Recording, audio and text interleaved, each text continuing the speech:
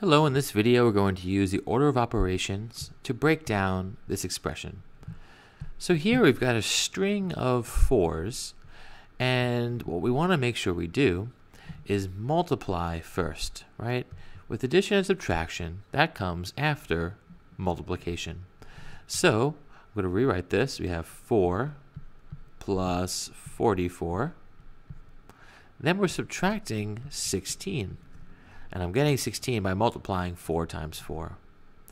Now, with addition and subtraction, right, and we could have reversed it and have subtraction here and addition here, and still the same rule would apply. We go left to right. Switching the subtraction sign and plus sign, not to confuse you, would change the value of the answer.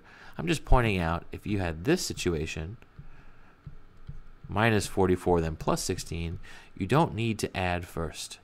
In fact, with addition and subtraction, because they're on the equal level of the order of operations, we go from left to right. We just do what we have here first on the left and then keep working our way towards the right.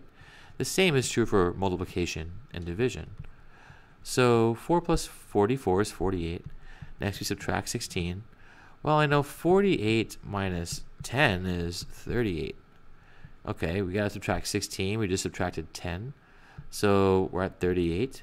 Let's subtract 6 more. That gets us to 32, and that's our answer.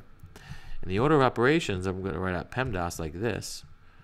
Notice the way I write, the M and the D, multiplication and division, they're on the same level. The same with the addition and subtraction.